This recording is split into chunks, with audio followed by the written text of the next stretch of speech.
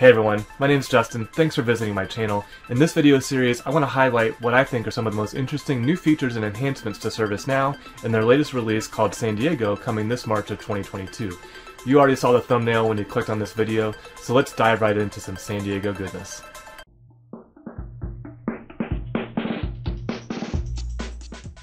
Hey everyone, in this video we're going to talk about robotic process automation. That's the new RPA hub that's now part of Automation Hub. This is all new in San Diego. ServiceNow is taking some things with Integration Hub, robotic process automation, putting it together in a suite called Automation Hub.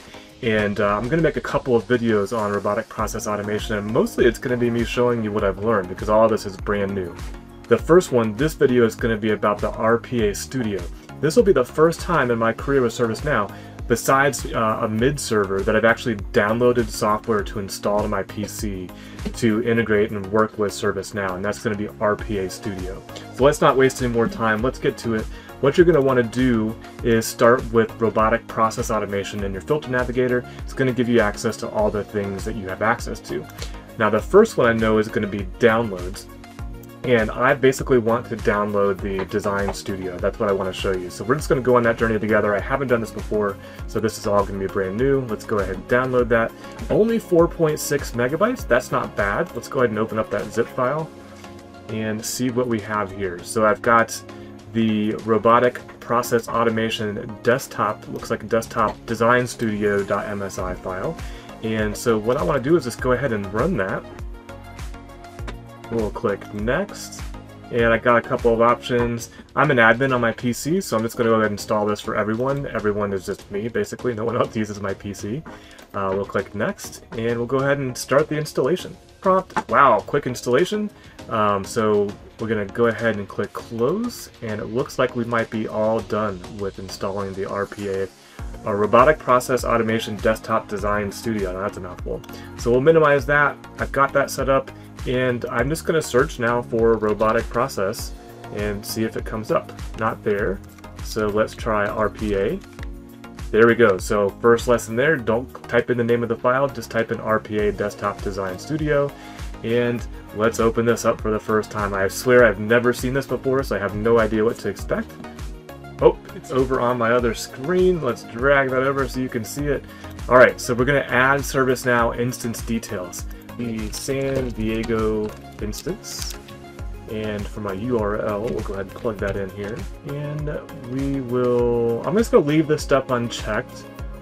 We might come back and play with it later. I don't want to mark it as default because I'm moving between a lot of instances as part of my job and as part of making these videos, and I don't necessarily want to, I want to control what browser it launches into because I actually use 3 of them: Firefox, Edge, and Chrome, and sometimes in Chrome I'm using profiles, so I'm just going to leave these blank. But your mileage may vary for how you want to set this up. Let's go ahead and hit proceed.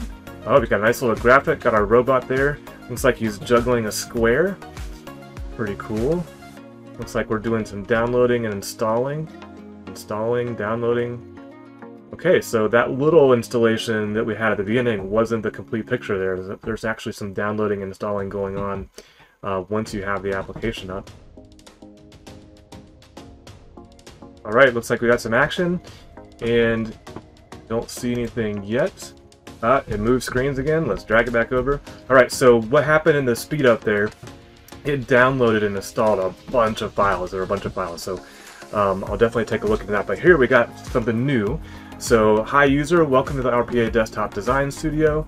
Create a new automation project so we can create attended automations or skill automation. I have no work or projects because I've just installed this thing. I've got some resources, some components that looks like I'm going to use as part of my automating. And let's see, let's click on new.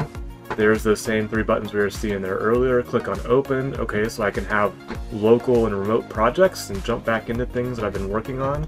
Let's explore the settings. Okay, so that's where I have my local location on my computer. And that looks like about it. So I was actually kind of hoping for a guided tour, and I don't see one, but let's just be brave and do an unattended automation. Now I promise I'll make some other videos. First unattended automation. Copy that there, put it in the description. I just want there to be some other content here. Now I do have an advanced tab, so let's see what that looks like. Essential toolkit, essential connectors. Looks like I could change the quantity on that. I have no idea what that stuff is. I can change the location. We'll click OK. Alright, now we're getting to some canvas type stuff where I'd be exploring objects over here on the left hand side. I've got some toolboxes. This is kind of reminding me of the Microsoft one that you can install on your desktop that Microsoft provides. It has a very similar look and feel. So I can go back home there and get out of there. My design tab, got some actions along there on the top. I've got the starting and ending, so it looks like whatever I do, I'm going to be building it here on the canvas in the middle. And let's see, over on the right, I've got some Project Explorer. Kind of reminds me a little bit of Visual Basic too, maybe dating myself a little bit there, but this little Explorer here on the side kind of reminds me of that. But yeah, pretty basic there. I'm not, I didn't go into this thinking that I was going to build something live in the video, but I wanted to show the application being installed on my local desktop, and we're going to have some follow-on videos of where I actually configure some unattended and attended automations as we start to explore this new product from ServiceNow. That's it for this one. I hope you enjoyed it. We'll see you on the next video. This is just one of many San Diego highlight feature videos I'm going to make, so if you liked it, please share it with a colleague. If you'd like to support me, please like, subscribe. If there's something you want to see that I didn't show and you want to get it on the list of things that we're going to cover on this channel, drop me a note in the comment. I'll definitely check all those. And other than that, we'll see you on the next video. Thanks for your time.